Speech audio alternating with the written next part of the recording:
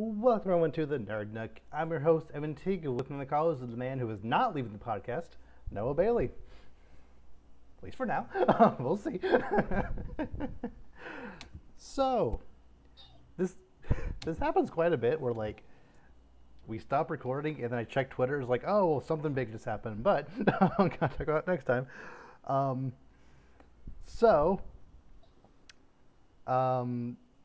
Henry Cavill has announced that he is leaving the Witcher show and he's being replaced by Liam Hemsworth. Mm-hmm. So, you actually watched the Witcher show, right? Yes. How yes. is it this in general? It's actually really good. Like, it is as someone who did not play the games going in, I thought I was not going to enjoy it as much as I would. I enjoy it a lot, actually. It's a lot of fun. Like, it's very like it's definitely has this like kind of Lord of the Rings, Game of Thrones kind of energy, kind of in terms of like, it's medieval fighting monsters, cool stuff. And then Henry Cavill really does a great job just selling this like lone wolf traveler type that learns to like, work with people, and he's like, he's just a really like he's a really like quiet but like just a cool dude, just really really knows gets his fighting done, all this good stuff. He for me makes the show. So when I heard this, I was very like, well, that's the end of The Witcher. Again, no offense to Liam at all. I think Liam's just fine. I think this is just a not winnable situation. And it's interesting because I remember when I looked into this, like, okay, what's going on? Why is he leaving? And it's like, oh, it's differences between Henry Cavill and the source material versus the writers and Netflix want to do their own thing. I'm like, oh, well, that can't be good. Mm-hmm. Yep. Because we know whenever Netflix goes away from the source material, things always get better, right? Yep. Part of the reason Henry wanted to play Geralt of Rivera was because he was a massive nerd for the books. Like, he read the books before the games came out. Like, he is a massive Witcher fan. And he wanted to essentially do those books justice on the show. But halfway through season 2, he was like, hey, this didn't happen this way in the books. Can we change it? And the writers were like, no, we don't care. Screw you. We don't care about comic accuracy. It's like, okay. And then season 3 happened. He's like, I don't like where this is going. I'd rather play Superman again. Yeah, I mean, I do it again. Yeah. Yeah, and that's kind of the thing. It's like, I feel like this is like, it's like, this kind of like the Avatar thing. It's like, oh yeah, Netflix and the Avatar creators had creative disagreements. I'm like, if you disagree with the person who made it, I feel like you're in the wrong. Yep. Like, how are you going to tell the person who made it, no, this is how it should be? Like, I don't know, but yeah, that's not a good sign in my book. No, I just feel like it's not a good business strategy to have people writing your content that actively dislike the source material, because apparently, according to the director, a lot of his writers had either never read it or if they didn't like it. Yet they are the ones writing this show. Like, that's kind of my thing. Who decides that? Like, why do you get this writing team that clearly isn't a fan of what you like? I feel like ideally you get people who like what you're working with and go from there. Mm-hmm. Like, that's what makes it work. But whatever. So yeah, The Witcher is definitely a show I wanted to get into at some point. Like, I've heard you say has been good before. Like, I've heard good things about it, especially season 1. I didn't hear much about it since. Maybe that's because season 2 and 3 weren't as good. I'm not sure. I haven't seen it. But if what I'm hearing as to why he's leaving is true, like, at least Henry wasn't into what was going on. So, I don't know how much of an attachment Liam Hemsworth has to the property, but maybe he'll be able to do Geralt justice and it'll be fine. But I think it might end after season 4. It's going right now. Yeah, that's kind of what I'm thinking. I'm like, I don't see this going. Well, anytime the main character or in this case, title character is replaced, Mm-hmm. the show usually dies like right after. I mean, I can't at the top of my head. I'm trying to think of examples, but it's like I can't think of a show that the title character got replaced and the show like did well. No. I can't think of many times it happened, period, but regardless, it doesn't sound like, just from like the audience's perspective, like if you had 3 seasons to, attach this guy and now he looks different, even if he is the same character written the same way, using pretty much the same voice, like he's still going to be different. And I'm sorry, like that's just how it is. Yeah, I don't see this going well at all. Like at all. Like I'm just kind of like, oh, that's not a wise thing to do. Like make your star not want to go because okay, it's one thing if he doesn't want to do it because he wants to do it his way, but it's like if the source material and the star are on one side and then the writers on the other side, I feel like the writers are wrong, personally. I agree. But I agree. We'll see. Yeah, we'll see. Sticking with stuff that Henry Cavill might be in. Mr. Zaslav over at Warner Bros. Discovery recently had in an interview, he said that going forward, Warner Brothers is going to try to focus on franchise movies almost exclusively. Which, like, we've known from many reports that that Warner Brothers as a collective is broke. I don't know if this is a result of the merger or if they were broke and the merger was supposed to help and it didn't. But regardless, it seems the merger is not working out how they thought it would. And apparently they only had money for 2 movies to be released this year. Don't Worry, Darling flopped. And the Black Adam movie is doing fine at the box office. I feel it should be doing better, but it's just kind of, it's at over 300 million now, which is like kind of breaking even, maybe. Like it might break even at the end of its run, but right now it's like it's not making as much money as DC, I'm sure, hoped it would. But so focusing in on these franchises like Harry Potter, Lord of the Rings, Superman, DC stuff, it's like that makes sense.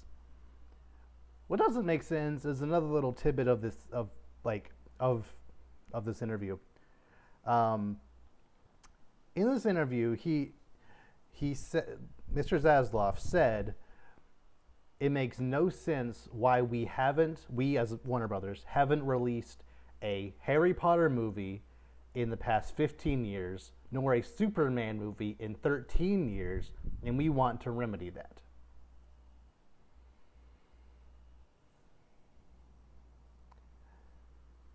The last Harry Potter movie, like, let's just be as charitable as possible. Ignore the Fantastic Beasts movies. I know a lot of people want to do that anyway.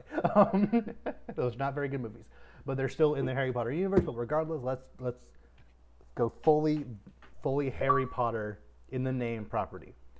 The last Harry Potter movie came out in 2011. It's 11 years ago. The last Superman movie came out 9 years ago. Even if you're talking about Superman Returns, that was 2006. So that's not even right. I don't know. Like, what is? You're the owner of this company, and you don't even know when your movies come out. Like, what the heck is what? Wait, how many years ago did you say the last Superman movie was? 13. What does he think came out in 2009?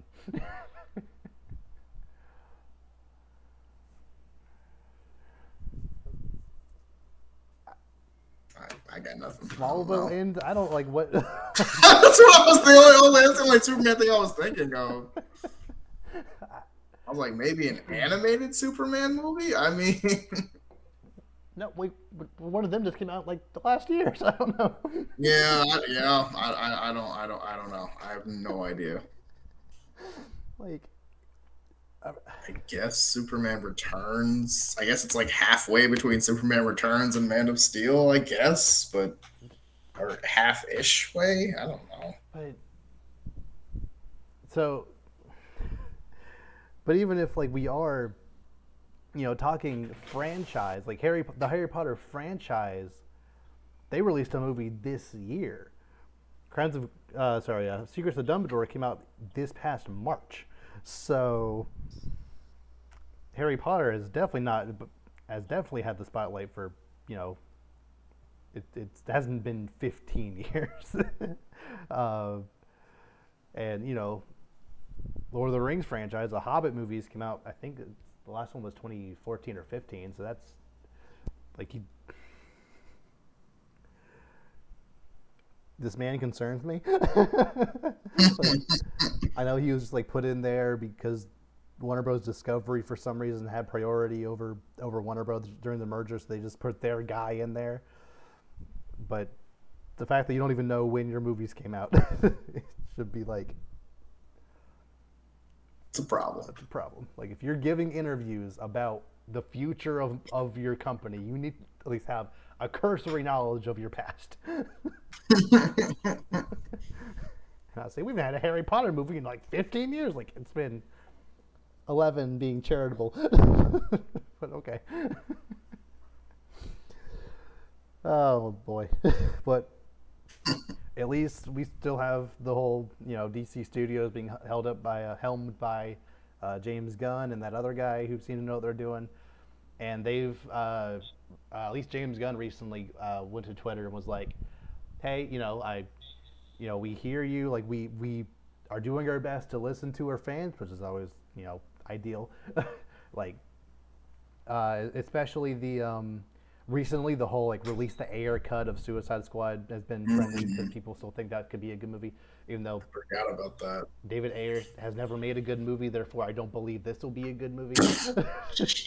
Bright is trash. I don't know how people like that was the movie he made right after Suicide Squad. That movie is one of the worst things Netflix has ever made. How do you think? Yeah. How do you think that man would make a good Suicide Squad movie with that cast? I don't know. Just whatever. But regardless, James Gunn is like, we hear you. Like we are putting everything to consideration. Right now, we're focusing on expanding this universe into the future. We're not denying this could happen, but just know like we are listening to what you want. So being open about that is a very good first start for the studio. It might not happen right away. Hopefully it doesn't happen at all. Maybe I would eat my words like I did with Justice League, but at least, well, again, just like with Justice League, if the air cut does come out, at least they'll shut up. So that's something. I mean, I feel like with the Suicide Squad, I feel like that should kind of dismiss any other Suicide Squad stuff. I agree. But I agree completely. We'll see. Yeah. So I had this thought after hearing the Zaslav interview. I had this thought. I know there was an animated Superman movie in like 2020. It was like 1 or 2 years ago, called Superman: The Man of Tomorrow. Mm-hmm. But if they were to make a Superman, like a Man of Steel 2, I think it would be kind of cool if they called that movie Man of Tomorrow, like Man of Steel equals Man of Tomorrow. I think that would be cool. Okay. Yeah. Yeah, sure. Why not? Like, I mean, I guess tomorrow's already today in this universe, but I mean, well, I don't know. I mean, he's been dead for a while, so his tomorrow was yesterday or whatever. I don't know. There you go. Yeah. Yeah, sure. I still yearn for a Superman movie called Superman World's Finest. I just feel like that title just feels right to me. Like that's the name of his comics, so just make that a movie. Like people, put him in a universe. People like him. Like he is, the pinnacle of what superheroes are in this universe. I just feel like that works. But Man of Tomorrow being the sequel to Man of Steel, I think would be cheeky. Yeah, I like see that. Yeah. yeah. Moving over to Disney stuff. I am going to get this name wrong. I apologize, but dear. I'm just gonna say the guy that played Black Manta. The guy that played Black Manta. Oh yeah, no, no. I have it written down. I can see it, but none of those letters. I'm sorry. I'm not. I'm just. I Too can't. many syllables. Mr. Abdul Mateen II. That's all I'm gonna say. Mr. Abdul Mateen II. He has been cast to play Wonder Man in the Disney Plus show. Cool. Okay. Yeah, I know almost nothing about Wonder Man, but why not? Yeah, sure. Yeah.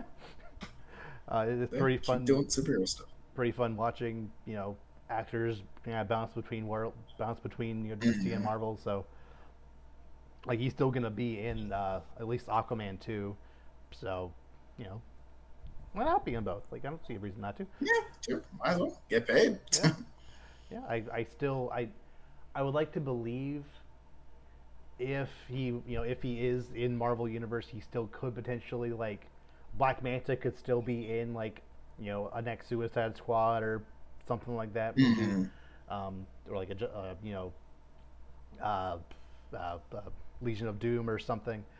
Because, like, I feel like since I don't know, I just feel like when you're constructing a DC universe, you should try to, like, leave puzzle pieces there to connect into other team ups like that.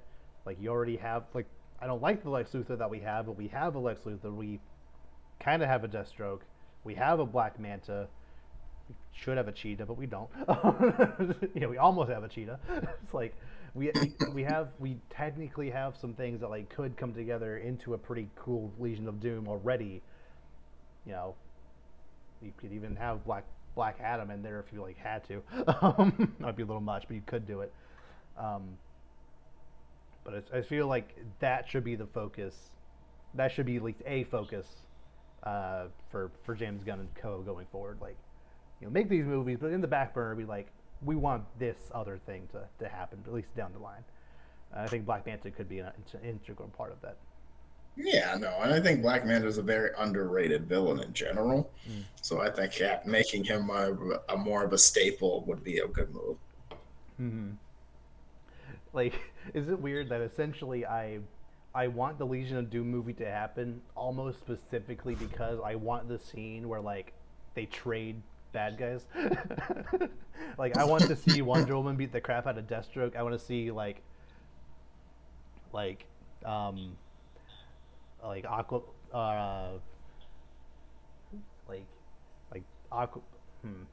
like Batman beat up Black Manta, or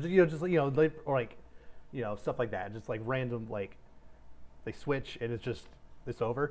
Yeah.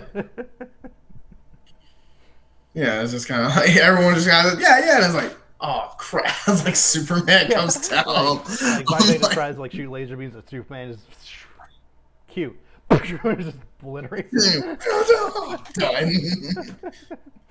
I feel like they should do that more. I feel like teams should do that more out because they always go against their own villains. I'm like, why are we doing this? Like just like trade. Superman. You can handle. Like, you don't need to take on Metallo. Like, he's, like, created to stop you. Like, just switch. He's literally the only villain here who could probably try at least kind of stop you. Take on anyone else. And then Metallo could, I'm pretty sure anyone else could probably take Metallo. Yeah. It's like, the only reason he's effective is because he has kryptonite in his heart. Like, Captain Cold is a pretty hard counter for Flash, but, like, what's he going to do against Wonder Woman or Batman, or, like, what's he going to do against anyone else? I'm like, Batman already has his own Captain Cold that he takes down on a daily basis. He's not... It is, like, Mr. Freeze is probably more capable anyway. Yeah. So. Like, I want that scene so badly, so just make that happen. Yeah. But regardless, he'll at least be in the Marvel universe in some capacity.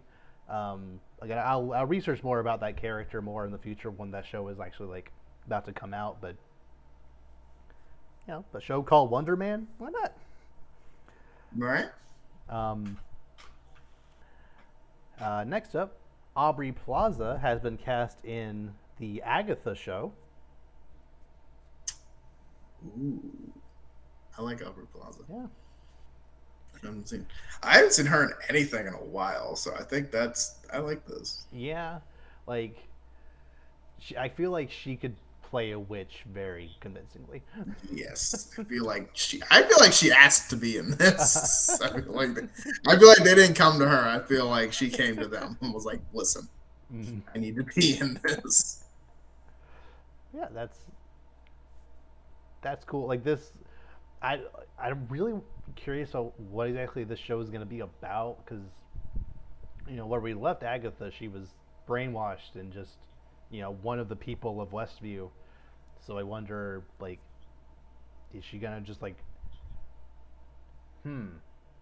I wonder, because we still haven't gotten like hard confirmation if Wanda actually died during Multiverse of Madness, but it could be like she didn't, but like her death like caused the spell to break on Agatha, I guess. Mm-hmm. Yeah. Oh yeah, I guess that's a good point. I didn't think about that. She can like be resurrected, or like at least released from her like prison, I guess. And then well, just watch her just, you know, do witch stuff for a while. That's why not? Yeah. Well, yeah, for sure. I love Catherine Hahn. That sounds great. More Catherine Hahn is always good. Yes. I do like Catherine Hahn, Aubrey Plaza. That sounds like a combo right there. Mm-hmm. Cause that's like, I mean, that's Parks and Rec. Like, yeah. Huh. Yeah. So I know Catherine Hahn was on that a good bit. So yeah, I could. I'm for it. Yeah. Yeah. Unfortunately, Adam Scott is over filming stuff for the Madam Web movie. I don't think I'll be able to get him for this, but maybe someday. Hey, what? I'm sure Amy Palmer's around. Star-Lord could give her a call, right? You never know. That'd be awesome. She would have been a good like neighbor also to be in that show. Yeah. Yeah. Last up for Disney stuff. I finally watched the Tales of the Jedi miniseries on Disney Plus, and it was very good. It was very good. Yeah. Yeah. Yeah. Yeah. That was some good Star Wars. Yes. Like I've the fact that they finally, after 20 years, finally decided to actually show what happened to Dooku during the events between episode 1 and 2. Yes. Like one of my main issues with Dooku's character existing in those movies. Choose my words carefully, because there's a lot of issues with those movies. One of my main issues with Dooku specifically is the fact that he didn't show up at all in episode 1. Right. So at least like a part of this showing him in the temple interacting with Qui-Gon, interacting with other Jedi during the events of episode 1, I thought was very good. Yeah. I really like the moment. It kind of reminded me of that season 7 moment of Clone Wars, where you kind of get that one where they're like, "Oh, we're in a movie right now. We're in episode 1 right now. We just don't know." You know what I mean? Yep. And it's kind of like, "Oh yeah, he saw a Sith Lord. They're on Hutto." He's like, "Oh no, I know where we are. Yeah. That's not good for Qui-Gon." Like, oh no. Like, it does kind of mess with my headcanon of like, I don't know. So I don't know exactly why Dooku would be making, or why he would be making the clone army before the events of episode 1 are over, because I feel like if there's a lot of conveniences that have to take place in order for Palpatine's plan to go exactly as planned, and I feel like him starting it before the Trade Federation falls in episode 1 kind of messes with that in my head. But regardless, because like if I feel like if that plan fully went through to fruition, and Darth Maul had killed Obi-Wan and kidnapped Anakin and taken him, like that you wouldn't even need the war anymore. Like you won. But did you though? Because you still need to get rid of the other Jedi though. Yeah, I mean, like you still need the clones. You still need a war. But you still, I don't know. There's a lot of moving parts that I feel like that only work if Palpatine has actually watched Star Wars. Like he knows it has to end this way, so we just need to like have the. I don't know. I feel like the way Palpatine's plan, the way it was set up in Episode 1, it only makes sense if he planned for Maul to die, but there's no guarantee of that happening. Well, he could have always killed him. True. But I mean, that was kind of my whole thing. I think it was one of those things where he had planned to, because Palpatine knows that Anakin is the end game, so he knows that. But in order to get there, he has to get through this point and this point, which means he needs Qui-Gon and probably Obi-Wan to die at some point. So he's planning to see what he can do to get there, as well as get rid of the other Jedi. So really, he doesn't need Maul or Count Dooku specifically. He just needs one or the other to cause the events to take place. Right. So if, you can have them fight each other. You can have, if Maul dies, oh, that was my plan the whole time. If Dooku dies, oh, that was my plan. Like, it's kind of this thing where it's like, it's like that whole thing where it's like either way. It's kind of like when they had in tic-tac-toe when someone's got you two ways. It's kind of like it doesn't really matter what your next move is. I can still use it the same way and still win. It's kind of like, because since neither of them are, it's like, yes, I think Dooku is more important to make the war happen, but you could still, if the clones are being made, you don't need a war. You can just show up with clones. Fair enough. Like it wouldn't be as effective. But I mean, a surprise attack of that magnitude would still be unreal. But, counterpoint,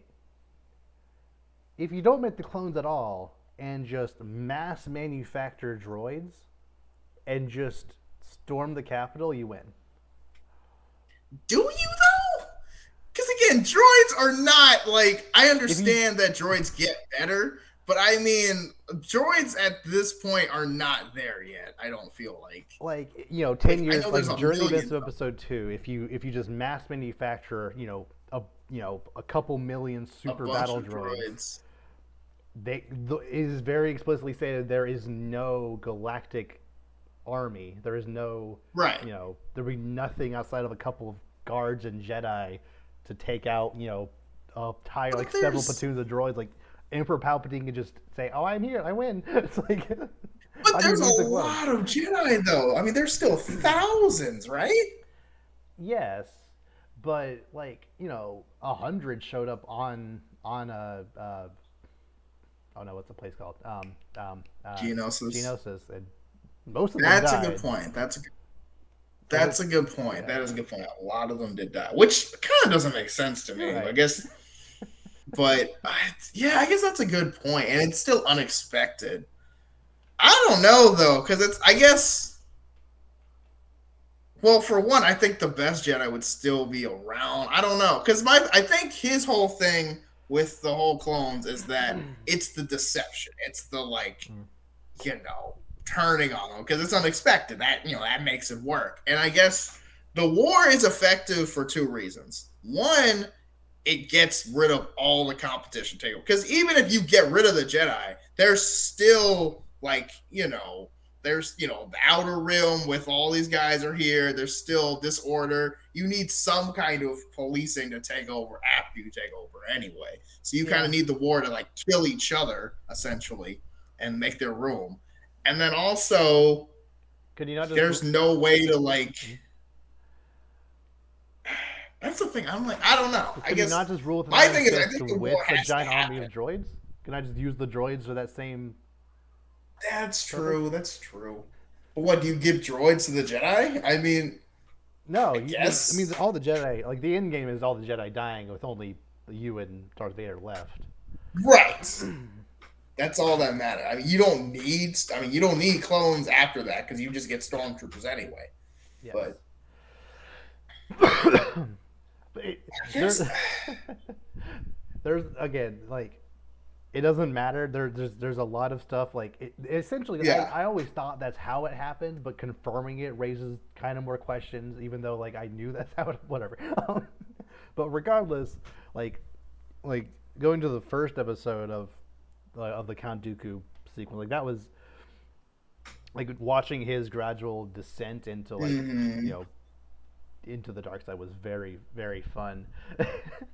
And watching with my roommate, like when that senator guy rolled up with his like small army, and it was just Dooku and those a couple of people. My roommate was like, "Oh, don't do it, man. I know Dooku's name. I only know who you are." I mean, that does tell you all you need to know. There's a named character in Star Wars that will be in a future movie. It's like, well, this doesn't end well for you now, does it? Granted, he doesn't just have a lightsaber. He also has plot. You just can't see it. You didn't kill him, but he got pretty close. Okay, I mean, I was kind of surprised. I was kind of surprised he didn't just end it all. And I thought he was just gonna just end it all in like 2 moves. Like I didn't think they were gonna just let it like out. I don't know, because it was kind of. I did like when he was going for the kill and Qui-Gon tries to stop him. He just throws Qui-Gon back like his own, just like, oh, he's gonna kill him. But it was wild seeing it though, because it's like the whole time, like especially in the second episode where like Mace and Dooku are having this back and forth, the entire time I'm like, Dooku's right. Dooku's right. I'm not like none of Mace Windu's points make any sense. No. The whole time, which is very consistent with his character also. But it's just kind of weak. And I want to point out, in episode 2, Mace Windu was like, Dooku used to be a Jedi. He is not capable of killing anybody. Cut to Mace Windu, killing that guy in the right? Come on. Yeah, I was just kind of like, all right, well, and I think it's one of those things too, where I think Mace is so hyped up on his own lies, he just believes whatever. Mm-hmm. Oh no, he's a Jedi. Jedi are good, so it doesn't matter. It's like, bro, you saw this man. Like it makes so much sense that Windu is pivotal to Count Dooku's descent into the dark side, because like, I don't know if he was lying about knowing about him taking that person's seat before the mission, but like. Just that happening and like Dooku being like, well, they fully ostracized me from, even though I was right, I was completely right. They didn't like my methods, so guess I'll be evil. Got no choice. I mean, like, see, that's the only thing about, and kind of just Star Wars in general, because that happens all the time. But it's like, I understand the Jedi are terrible and like don't make any sense, but that does not mean the logical choice is to immediately go to the opposite extreme. Oh, you're right. You know what I mean? And that's kind of why I think the whole thing like what Ahsoka does makes more sense. You just leave. You don't just all right. Well, the Jedi suck. Guess I'm trading and getting a red lightsaber. Like it's like wait, what? Yeah. Just not be a Jedi. Like, I mean, that's like, you know what I mean? It's like, oh, change team. Like, no, just don't play. Like, I'm going to actively murder you since I don't agree with you on fundamental things. It's like, you could just not. Okay. But, like, I don't know. It felt. Even like during, when like, he's talking to Darth Sidious and he's just kind of going through, it's like, why are you evil though? Like I understand that you don't get it, but why did you go evil? That doesn't really make any sense. I guess Sidious, who I love that they got Ian McDiarmid back to voice him. That was good. I guess him lying about like his actual true intentions, but like I don't know. I always got the sense that Dooku was all in on everything Palpatine was saying, like obviously he was surprised at the very last moment that Palpatine would betray him, but I feel like he was all in on the idea of the deception and the war being just a proxy for his rise to power. But I don't know. Okay, question, because they kind of touched on this. Do you think Palpatine made Maul to make sure he killed Qui-Gon specifically?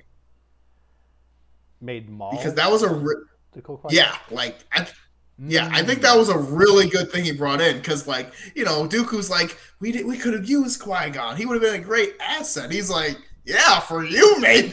Like, he's like, Yeah. I'm not trying to. I mean, we know in the Clone Wars show, Sidious is very jealous of Dooku's apprentices. Like he wants Asajj Ventress killed just for being his apprentice. So yeah, like I don't know exactly if Qui-Gon ever dabbled in the dark side, but like he potentially could have been an apprentice for him. So. Well, that's the thing. Qui-Gon's also famous for also kind of have that thinking mindset too. So, like, granted, if that had have been tainted, like him and Count Dooku, like, because again, they went together for years, so like, it would make stand to reason they would try to overthrow him together. Yeah. But yeah, it's like I don't know. I just think that's so interesting how like.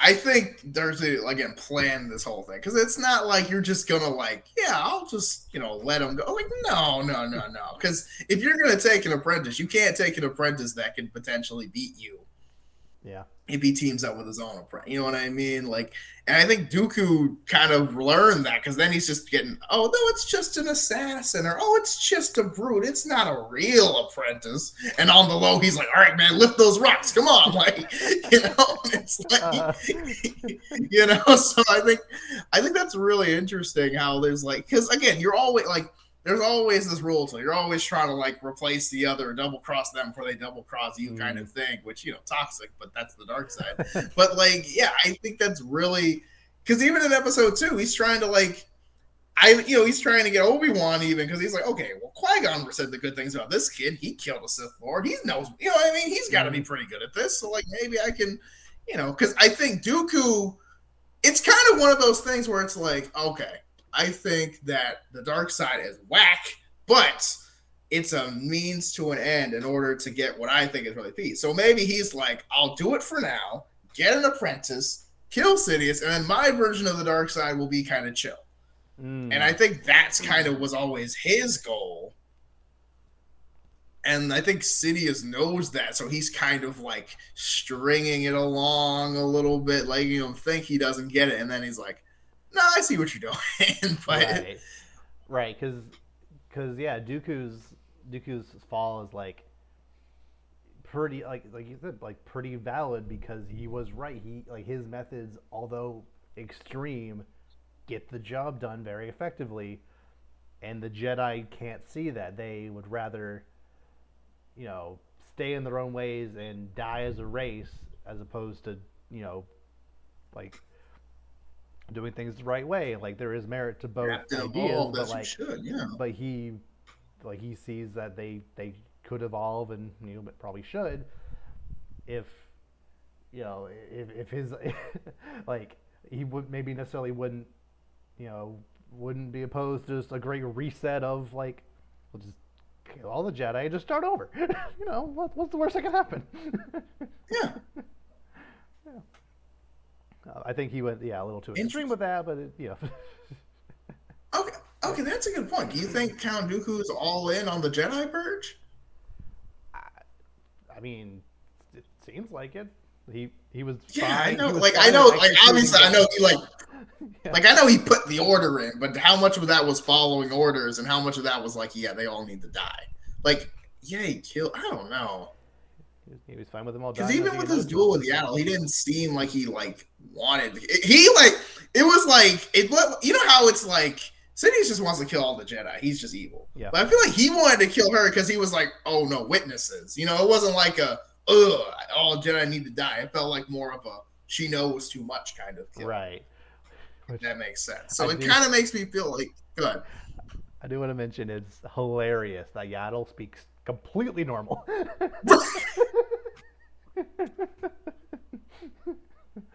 It's like all these years we just thought that's how they talk, and then y'all's like, nah, he's just weird. I don't know if Bryce Dallas Howard just wanted to talk normally, or or if she was told she could talk normally, or if that's always been Yaddle's deal. Wouldn't you? My thing is, wouldn't you want to do a Yoda? I would think that would be fun. Like, come on. Like, I think that's an iconic speech pattern that literally no other character does that I can think of. So, like, you would think you would want to do that because that would be fun, I would think. But again, maybe. But again, it does make sense when you think about it because, you know, not everybody from every planet speaks the same. True. You know, they could have been from a different part of the world, or maybe maybe his brain, you know, maybe he's just different. Maybe there are some that do and some that don't. Like, we have no. I think he is canonically 500 years older than her. Yeah, something like that. Right. So, like, maybe he speaks Old English and she speaks, like, you know, 21st century English. Yeah. You know what I mean? Yeah. He speaks, like, in King James Version or something, you know? So it's like, you know, whatever. Like, we kind of get what he's saying, but not every other word's a little iffy. Like. Right. But yeah, like their little fight was very good. I was almost disappointed at her just dying by getting crushed because, like, she could have stopped that, and she did. So, and then pass out immediately. I was like, oh, brutal! Like, I remember seeing that. I was just like, oh, that was kind of brutal for Star. And then she looked up. I was like, okay, like. It felt like it was very low to be like I was lifting it the whole time, and also it was down for a while. Yeah. I'm like, I feel like you would have either caught it sooner or been crushed. I don't know. But again, but you knew she couldn't leave that place because that's been their hiding place for like forever. So, which do you think it's weird that they just have this like? Place on Coruscant that just somehow nobody knows about? Like, I know Coruscant is a really big city, like a huge city with multiple layers and just over like 5 billion people on this planet. Like, I get it, but surely there's like a lot of people on that planet. But yeah, I think it's like 3 to 5 trillion people is estimated to live on Coruscant. So, like, you know, and I'm sure like some of it's more populated than others. Yeah. Maybe it's in like the industrial quadrant, so people just don't go over there. I don't know. But I mean, come on, like. Yeah. Also, Yaddle just kind of going without like any like. I know there's no clones yet, but you could have had like, you know, told somebody where you were going or like a trait, something. I mean. I don't know. Maybe. I guess you don't think. I guess you probably don't think about it at the time. Like, I mean, she didn't know where he was going. She just knew he was doing something shady. Like, I don't think she expected him to be meeting with the Sith Lord that they were looking for. Like, oh, yeah, I guess that's true. That's kind of a stretch. I do find it hilarious that, you know, when Yaddle was like, you know, Dooku, you know, we're having the, you know, Qui-Gon's funeral on Naboo. You know, you'd be a welcome face there. And he's like, nah, I can't go. It'd be too hard. It's like, you only say that because you weren't there in the movie. In the movie. I mean, they could have had him show up and, like, just been in the background from a vantage point we couldn't have seen. Yeah. Like, on a balcony then, or like, somewhere else, yeah. Yeah, just, like, you know, like, a hood up in a balcony, like a dark figure, and then you see little Obi and Annie down there, and just, like... I will say, young Qui-Gon, that book's like, it's so weird to see like a Qui-Gon like without like facial hair. I was just like, wow. It's also fun watching Dooku's hair like grow throughout. Yes, because it was interesting. The first episode, I'm like, he has like no facial. I was like, that's not Dooku, and I was like, oh, there he is. It's slowly becoming pointy, obnoxiously pointy beard. It was amazing. Yeah, but no, I thought it was really good. I really liked the Count Dooku stuff. I thought and I feel like this is kind of what Star Wars should be about, like slowly filling in gaps between movies because there's some big gaps in there. Like, yeah, let's make some stuff between episode 1 and 2. Like, why not? Please. Yeah. Like, you're right. I want a Tales of the Jedi for every single Jedi accounted for. Like, I want that so badly. I want to know what Kit Fisto was up to. I want to know what Plo Koon was up to. I want to know what all the people that Sidious killed in that room. Like, apparently some of them are like insanely strong. They just got caught off guard or something.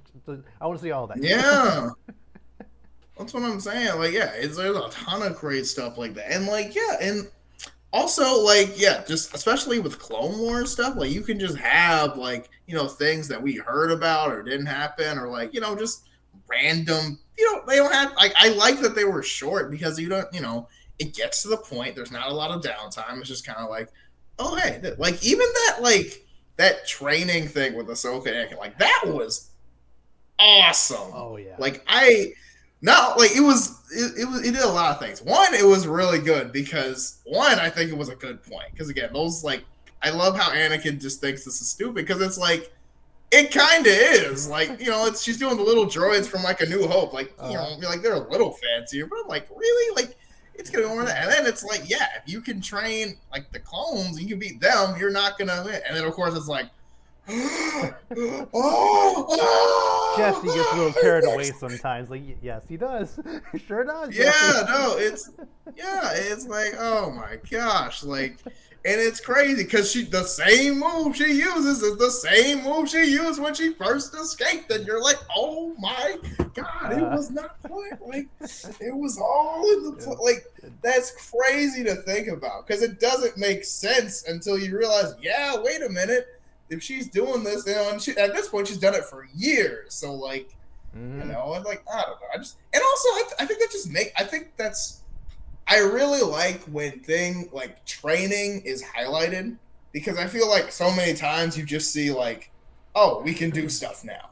It's like, no, I like seeing the progression of like you don't just wake up and oh I'm good. Like yeah, you're a Jedi, but like you still have to train and work on it. Oh, yeah. You know what I mean? And it's like I really like how not only Anakin has this like kind of like intent, not just intent, he's not just really good at stuff. He trains like crazy. So he's done that for years. Yeah. But also, now she's done that for years. So it makes sense not only that, she's better than most Jedi, but it's also, yeah, no wonder she's good. Like we like train we know that Anakin is this prodigy, but yeah, he still does train, and like it makes sense that like we saw throughout the show Ahsoka gradually get better and better, just like one of the best generals in the army, but like actually showing her progress throughout this episode, like throughout the years training with. And like I love the montage where like she gets hit and then they wake up and then they're in like season 3 clothes and I'm like, oh okay, yeah, like that was dude, that was like I love that episode. That was one of the best things I did. It was like 12 minutes, but man, if that wasn't some of the best 12 minutes I've ever seen, like man. I want more of this stuff so badly. Yes. Yeah, absolutely. Like, you want to see more of this. You want more, like, fitting in the details or things that, we don't necessarily see. How do we go from here to here? I mean, I'd really like to see one where, like, Anakin's first starting out as a Padawan, kind of that in between 1 and 2 kind of thing. I think that would be really interesting. Yeah. I feel like, outside of Legends, we don't have anything on that. It's kind of my headcanon that, like, starting off, Obi-Wan is kind of a terrible teacher. Like, yeah. Like, he was, brought in way too young.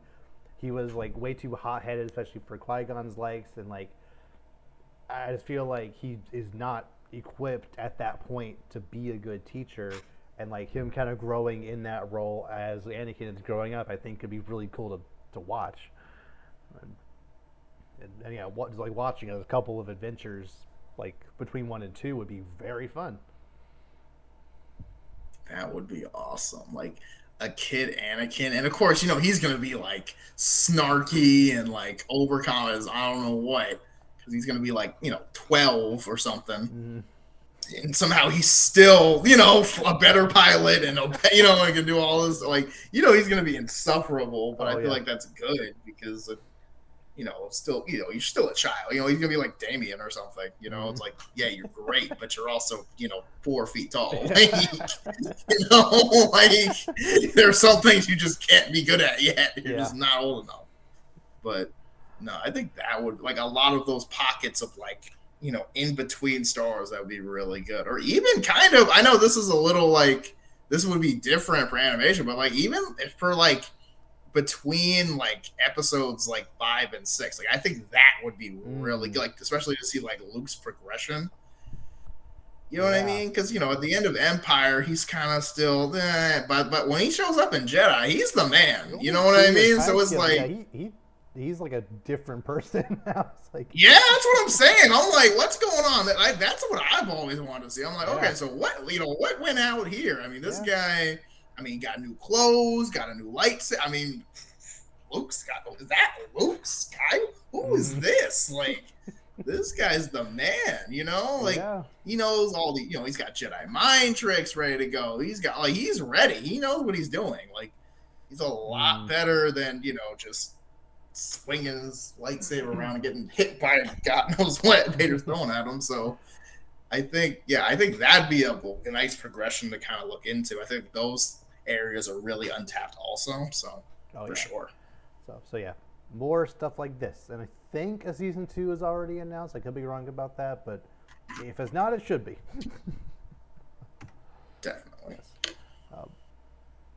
Now, in other nerd news, the runtime for Avatar 2 has officially been announced, and it will be 3 hours and 10 minutes. Oh boy. Honestly, shorter than expected. Like a little, but not by much. I was thinking like 320 something. Oh man, I'm not watching that in theaters. I'm not doing it. I can't. I might. I don't know. It depends, because it seems like the kind of thing where it's like, I feel like I can't fully evaluate it if I don't get the full visual experience.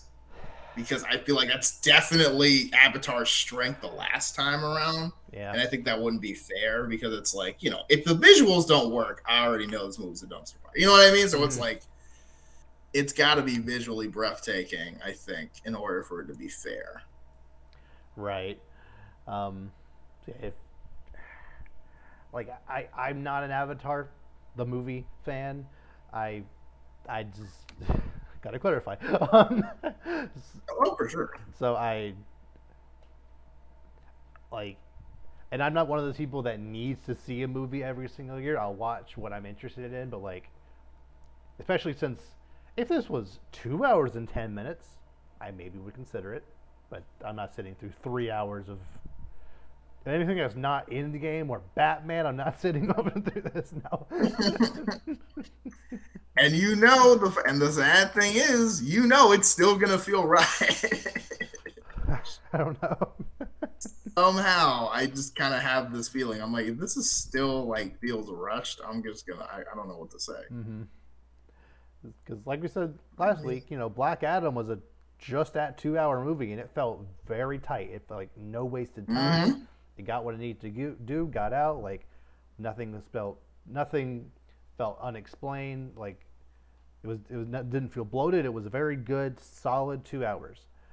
Some movies don't use their time effectively. I don't know how you can make a movie be like, yeah, this needs to be over 3 hours long. I don't know. Yeah, I don't know how this is gonna go, but it could be all right. We'll see, But anyway, on to the last topic I have. So Netflix has officially introduced their with tiers ad for $7.99, either $6 or $7.99, and with that tier, you can watch Netflix with ads at 720p, but certain shows are not available with the ad tier. Whoa! What? Including some Netflix mainstays like The Crown, Cobra Kai, Breaking Bad, Arrested Development, How to Get Away with Murder, Peaky Blinders, some very good shows that are only on Netflix. So the only reason you would have Netflix for most people. Yeah, Cobra Kai and Breaking Bad, these are shows that are what?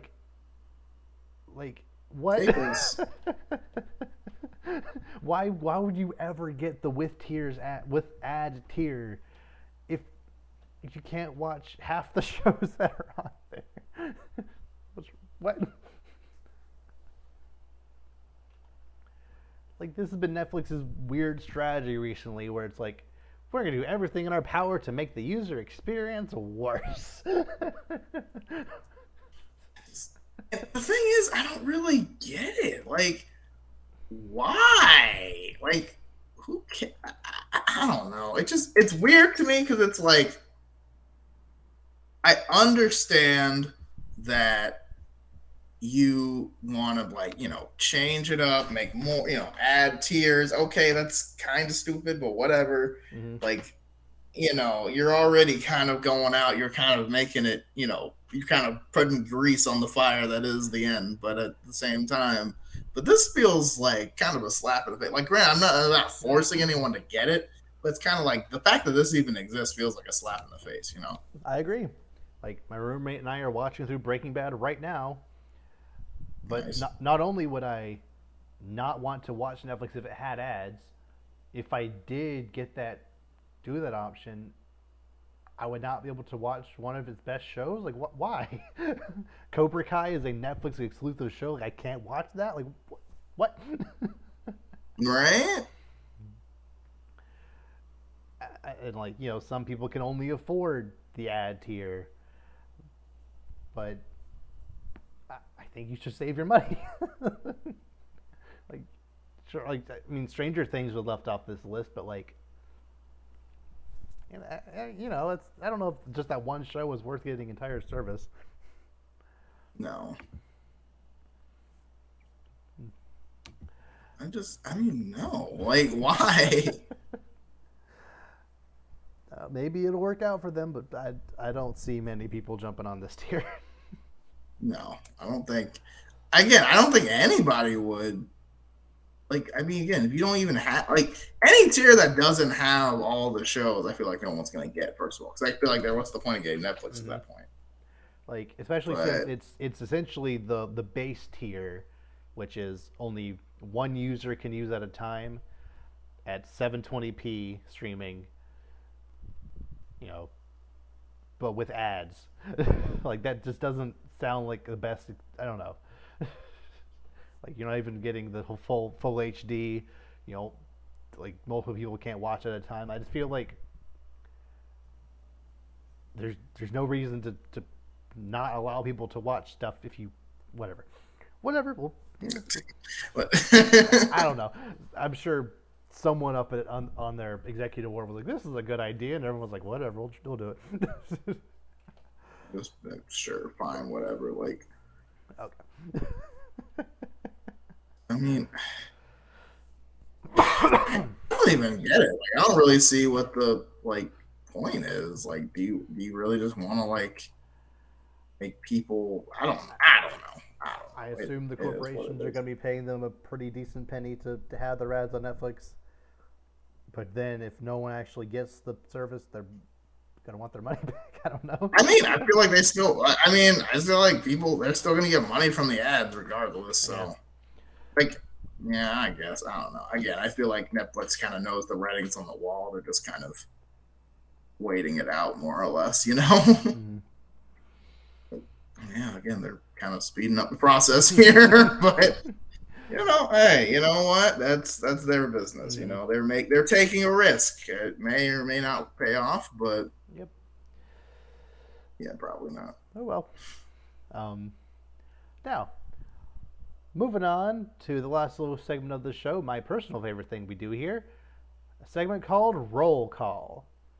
Yes. And today, I have two topics for you, and just for our viewers, essentially the name of the game is name as many things from a category I give you as you can. There's not going to be a time limit, but just name as many as you can. So, the first one I have is name as many significant named characters from Generation 1 of Pokemon. Oh, gosh. Wait, characters? Yes. So not Pokemon. Not Pokemon. Named characters.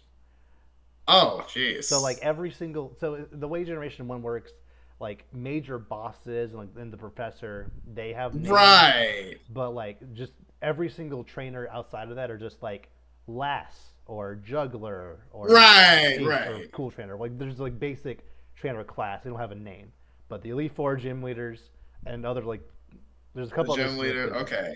I can think of Okay. 15, maybe 16 off the top of my head. Oh gosh. Oh man, I should have played Gen 1 before this. Okay, so you can name yourself and you can name your rival, so that doesn't count, I assume. Well, But what is he known as colloquially? Like, what is he like? oh, isn't it like oh my god, I should know this. Isn't it like no? Isn't it Gary or no? Well, Wait, I mean, isn't it I'll or accept something Gary. like I'll that? accept Gary. His Okay, what is it actually? official name is Blue, and then making the main Oh, character's name. that's Gary, I'm guessing. No, no. If the rival's character's name is Blue, who's the main character? Oh, it's Yeah, Red. yeah. Okay. Really? Yeah, yeah. Stupid. All right. Right. Wait, is that depending on which version No. you get, or is it No, it's what? in Gold and Silver when those characters show up.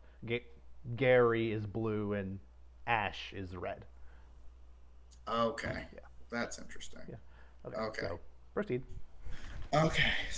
So there's that. There's Professor Oak, right? Mm-hmm. Okay, and then there's let me think of gym leaders. Mm-hmm. Does your mom? I don't think your mom has a name, I don't right? think It's so. just She's mom, right? Yeah.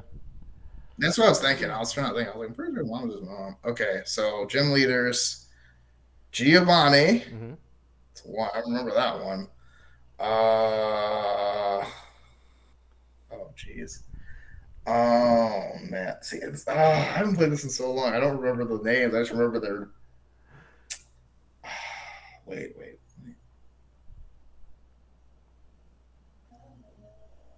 None. I might have nothing. I'm sorry. Oh, no. I don't know. I don't remember names. I was just going through it. I don't remember any of the names. I don't even. Did you watch I the got anime nothing. at I'm all? so sorry. Did you watch the show at all? No, I've never. I never saw the show. I was never allowed to watch the show. I just recently got into the games. I don't really watch the game. Like this with Yu-Gi-Oh, I can name all the characters. I can't name any of the Pokemon characters. Okay. Okay. I am so sorry. Oh, I was like, because they don't have like. Wait, do they have? They don't have like Misty or anything, do they? Like. Yeah. Misty is one. They do. Yeah, that's the second gym leader. Oh, okay. Yeah, that is right. I knew that. Okay, wait. So okay. And then they don't. Is it Brock also? Yes. Is he in that too? Yes. He the is. first gym leader. Is he? He is. Yeah. Man, I did not pay attention to that game. Okay. So there's Brock, there's Misty, there's. I'm trying to think. They don't have like James and Jesse. That's like a show. They're in thing, yellow, so that counts. Yeah. Okay. that counts. I guess that. Okay, I'll take that. Okay. Okay. Who else has a name? They don't. The nurses or In game, they don't technically have a name. That's what I was thinking. Yeah, the anime calls What's them the Nurse name? Joy, but that's not like they don't have a name in the game. So Right. Okay. So I was thinking, I don't think you ever like talk to them. They just give you your Pokemon back. But okay, any other names? Clearly, Pokemon's not my thing. You can tell. But I think that's all I have. okay, I don't worry. don't know. The second topic I have, you'll do much better on. Okay, So that makes me feel better because you said that I was like, oh crap. the second one is one I talked to you about, where like, I have a good idea. So that's Okay. So we got Brock and Misty, Lieutenant Surge, Erica, Koga, Sabrina, Blaine, Giovanni, Lorelai, Bruno, Agatha, Lance, your rival. Yeah, I was never gonna get any of those. Like those, I was like, yeah, that was never gonna happen. No. Oh my gosh. If you had said Mr. Pokemon, you would have gotten one right though. Mr. Pokemon? There's a guy called Mr. Pokemon. Actually, Wait, who is that? You might technically be Generation 2. Think about it, but there's a guy just named Mr. Pokemon. Hey. Oh, there's something I didn't know. Yeah. Okay. Yeah, you'll do better on the second one. But first, you have one for me. I hope so, because that first one, I hit a wall hard. Okay. So this one's gonna be a little fun. This one's gonna test your knowledge because it's been a little while. Okay. But not too long. But okay. So, how many Stan Lee cameos can you name? Oh, of like a character he played or a position or something. okay, Like okay. as far as just what he was. So there's no particular order. I'm just firing off what I have. No, Fantastic you Four just any. in Fantastic Four: Rise of the Silver Surfer, he was a guy who was not let into the wedding. In the Mm-hmm. first movie, he plays a character who is like kind of a Stan Lee insert in the comics named someone the policeman. There's some policeman guy. Something like yeah. It's Um, oh what's gosh. his name? It's like Rudy or some name like that. Um, so he's that in in the first Fantastic Four movie. In Hulk, the 2003 one, him and Lou Ferrigno are exiting some building as Eric Bana is walking in. Um, Mm-hmm.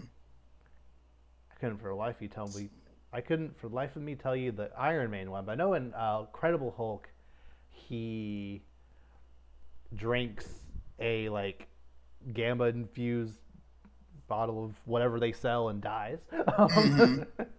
um, in Iron Man 2, Iron Man mistakes him for Warren Buffett or some other rich guy. Um, It was Larry King. oh, it was okay. But yeah, yeah, but no, yeah, I'll give you that one. um, in Thor, he's the truck driver who tries to pull Thor's hammer but fails. Mm-hmm. Um, the Age of Ultron, he's at the party and gets wasted. Um, Yep, it's a veteran. Yeah. Thor Ragnarok, he's the barber on Sakaar. Mm. Infinity War, he's a bus driver. In Endgame, he's Right. the '70s driver. When they do Yep. the '70s flashback. Captain Marvel, he's on the bus. Train, yeah, train. Yeah. In Black He's Panther, doing really he good. is playing billiards, or like playing Yeah. one of those, yeah, At cards. the casino. Yeah. Yeah. Um, in Deadpool 1, he's at a strip club. In Ant Man, he is there during the Ant Man's friend. Remember Ant Man's friend? I never remember his name. Luis. Yeah, when Luis is Oh doing yeah. that like recap of the end of the movie, he's like one of the guys who he like mouths over something. Um, Mm-hmm.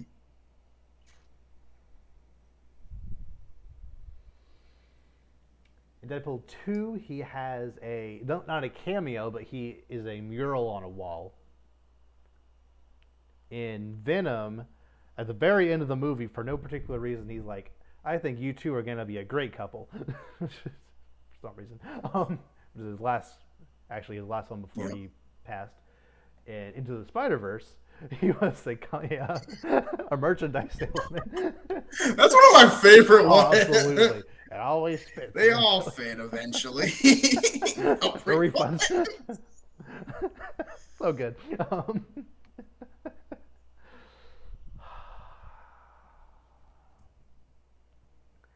In X Men Apocalypse, it cuts to him randomly when Apocalypse is like making the world do weird things. It cuts to him and like he's holding on to some girl or some woman. He's like standing in front of on his porch, like what's happening? Um,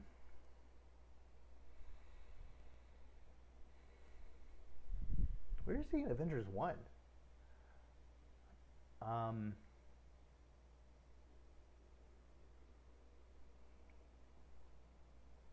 oh.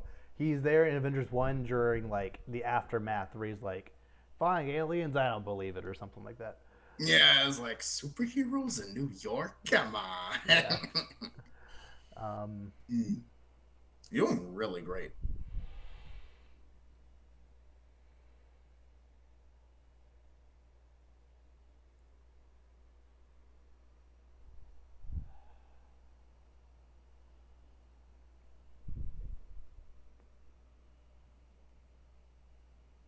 I think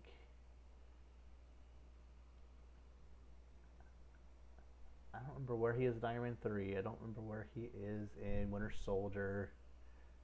I still haven't seen all of First Avengers, so I don't know where he is in that. Yeah, I think I'll tap there, but that's yeah. That was really good. That was really good. Off the top of my head, some ones I think it was like in Amazing Spider-Man, he's like the janitor while he and the Lizard are fighting. He's got the headphones on. Right. Was the one I thought of. And I know in Guardian, I think it's Guardians 2, he's like the astronaut they leave behind or something. Yeah. There's a lot of really good. They're always funny. That's the thing. They're always so funny and memorable. But like, yeah, but no, that was good. You got way more than I would have got. I would have got like 5. You got a ton. That was really good. It helps that I've watched a lot of them again recently, but yeah. I think whatever the reason. Because like you were going from not even MCU movies. I was like, oh, okay. Although I watched all of the Spider-Man recently and I couldn't remember any. That's true. That's true. Like, I know he's in Spider-Man 3. I couldn't tell you where.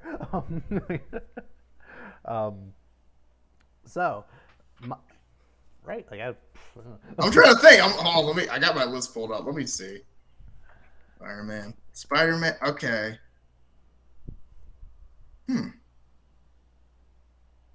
Huh. Oh yeah. Where he's like in Spider-Man 3, he's like sitting next to Toby and he's talking about like, wow, I guess one guy really can make a difference when they're talking about Spider-Man. Movie? Like, okay. Spider-Man 3, yeah, and Spider-Man 1.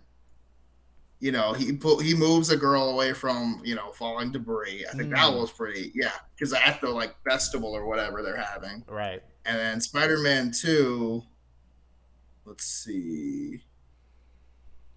Oh, he does the same thing with the Doc Ock thing at the bank, it looks like. Okay. So it's pretty. Okay. His first 2 are pretty blink and you miss it. He doesn't even say it. He just kind of saves somebody. Most of the X-Men, he's just in the background. He's not.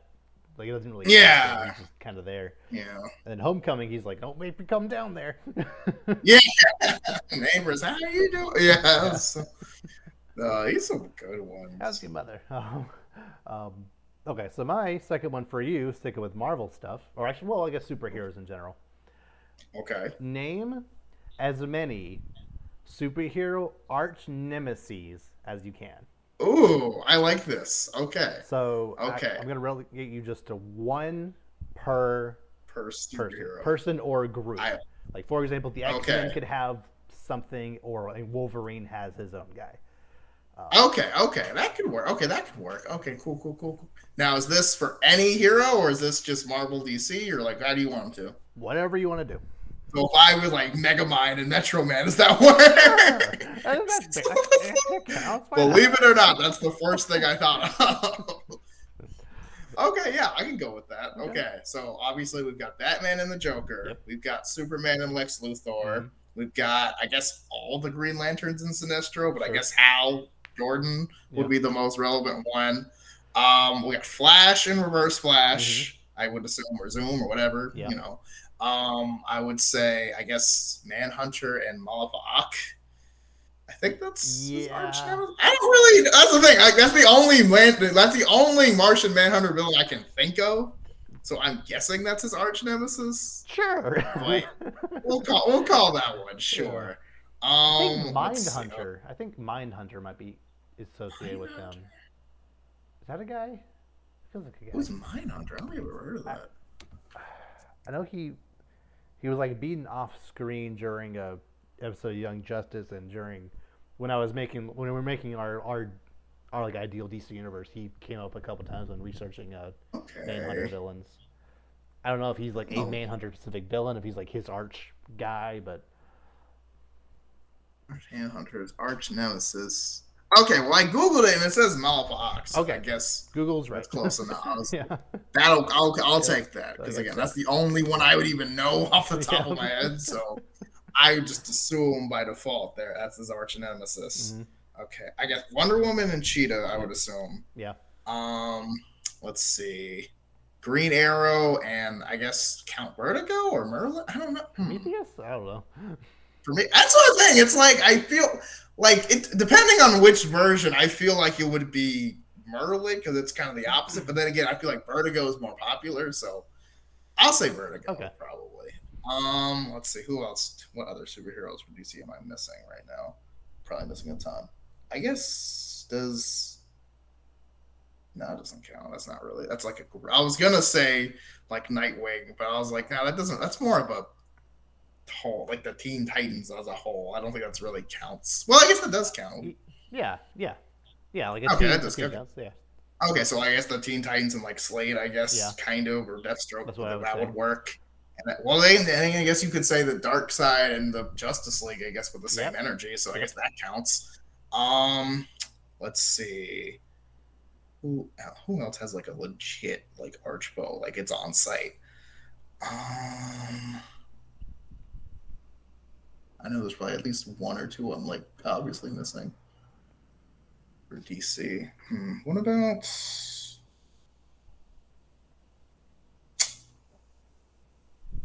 I don't know. I don't know why I was thinking Booster Gold, but I can't think of a single Booster Gold villain. Nope. No, definitely not. All right, I'm gonna move on from DC because that's all I can think of. DC. That's very good. Okay, that's pretty good. Okay, so we've got Spider-Man and the Green Goblin for sure. That's I hear all. Argue some people for Doc Ock, but it's Green Goblin. Yeah, I get. My whole thing is like, it really depends because some people would also argue Venom because their whole Venom's connection his thing. Own but it's character at this point. Like, yeah, but I mean, that's not. I mean, comic book wise, like I feel. I don't know. I mean, I'm not counting the movies, but I mean, yeah, Doc Ock. I don't know. Yeah, I guess no, Green Goblin for sure. Yeah. At least in my opinion. Mm-hmm. But I guess we would have to ask Peter what he thinks. I would assume, but yeah, okay. So we've got the X-Men with Magneto. Mm-hmm.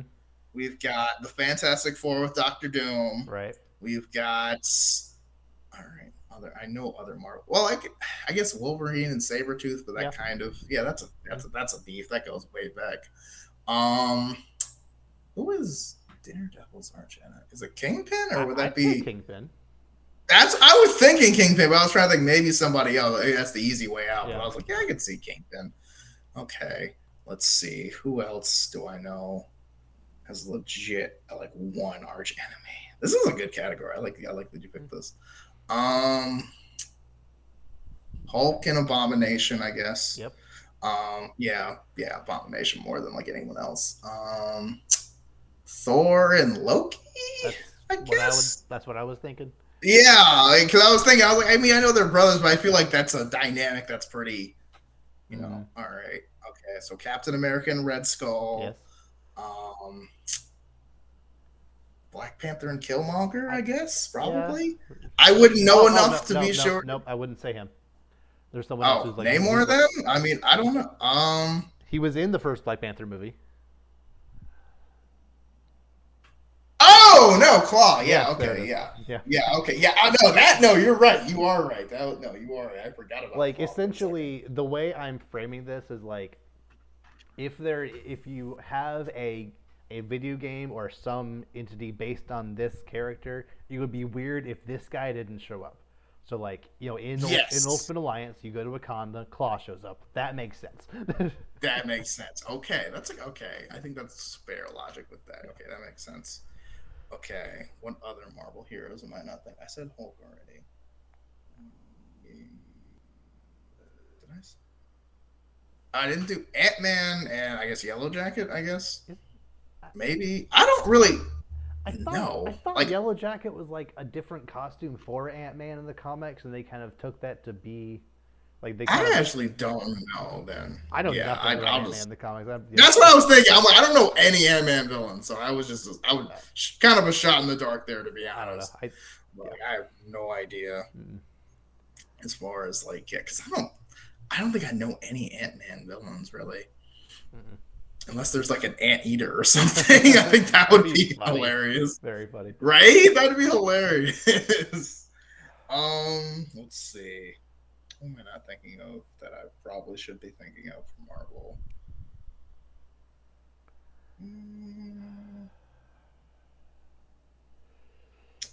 Trying to go through the movies. Who am I forgetting? I know I'm forgetting somebody. I think I'm probably forgetting a lot of people.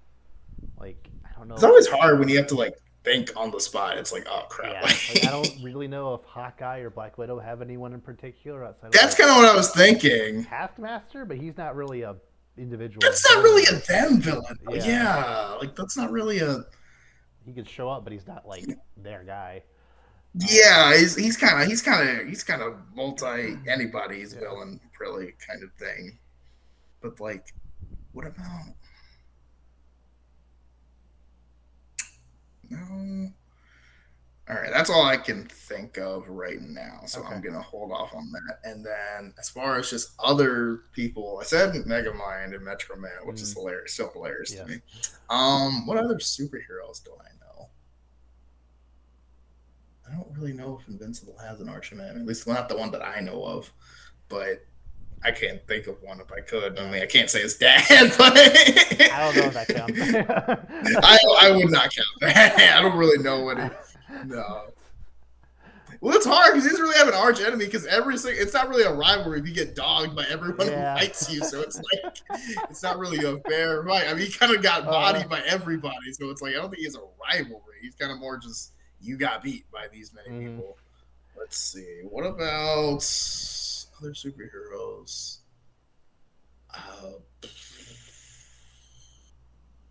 Surprisingly, all the superheroes I can think of don't really have one arch enemy. They kind of have like villain of the week kind of vibes going on. From memory, who would you say is Word Girl's arch enemy? That's what I was literally thinking that.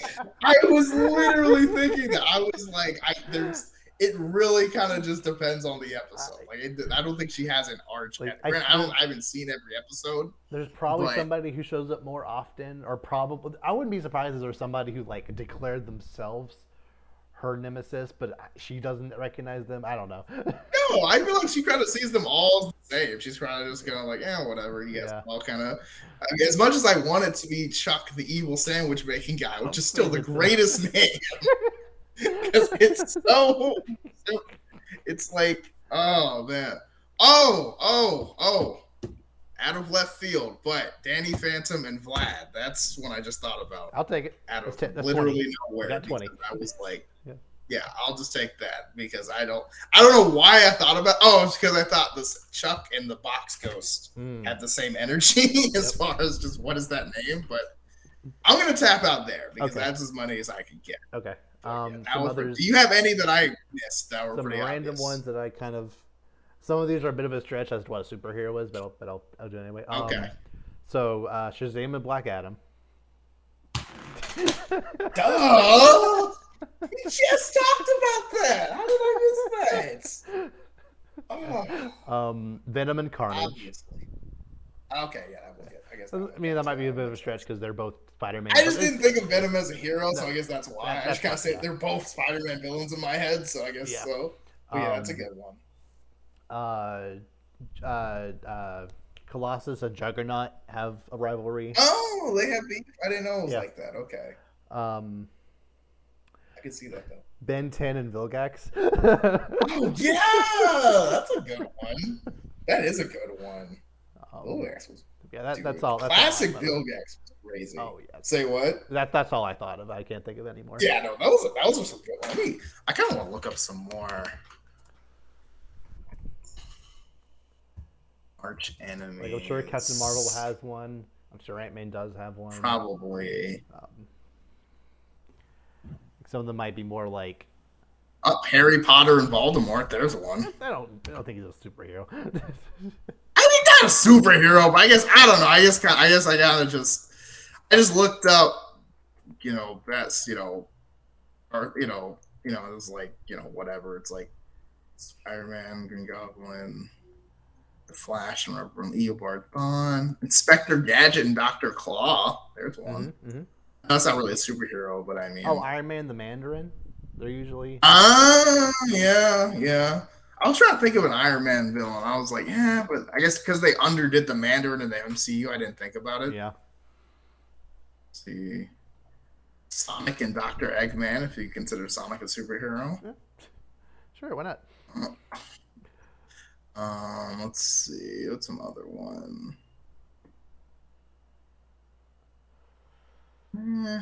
Obi-Wan Kenobi and Darth Vader. Yeah. I mean, it's a little. I mean, yeah. Austin Powers and Doctor Evil. That's a good one. Okay, those are some good. Those are some good ones. I don't know. I like this though because I feel like there is like there is a literal like tier of like you might be a villain, but if you're not an arch villain, what are you really doing? I wouldn't you know consider I mean? Parasite Superman's arch nemesis, but he just he shows no. up every now and then. No, I mean Parasite is like the equivalent of like the Riddler to Batman for Superman. Like he's a villain that after a while he needs to come up, but no one's gonna be like, oh yeah, this is your greatest foe. Like between Lex Luthor, Darkseid, Doomsday, Zod. Like, I mean, he's like the 7th villain, I would probably think. Like the 5th or 6th villain. I would consider Grodd more of a villain than him. Like, okay, maybe not that far. I mean, well, I don't know. I guess it depends. Grodd kind of depends. It depends on, yeah, it depends on if he's already established the Injustice League yet, but like, or Society of Evil Doers, whatever they want to call it today. Oh, great one. The Ninja Turtles and Shredder. Yes. That's a great one. Yep. Yeah. That one I shouldn't have missed. Yep. Yeah, Abomination. Oh, She-Abomination apparently is a thing. Okay. Yeah. There's also a She-Red Hulk. There's a She everything, huh? It's just, man, they are. I mean, you know, equality, but I mean, Peter Pan and Captain Hook. Yes. Pretty good. Okay. Oh, Sheriff Nottingham and Robin Hood. That's interesting. I didn't think about that. Let's see. Billy Butcher and Homelander. Yeah. There's a good one. I need to watch that. Yep. He's like, yes, you do.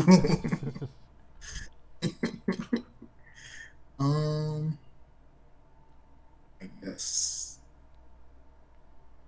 Oh, the Powerpuff Girls and T-1000. Oh, yes. Good one. Okay, see. Oh, Jafar and Aladdin. Okay, I guess that's not really arch villain. That's the only villain. A movie, yeah. But, the villain. Yeah, that doesn't really count. But no, Jojo, and yeah, that's a good one.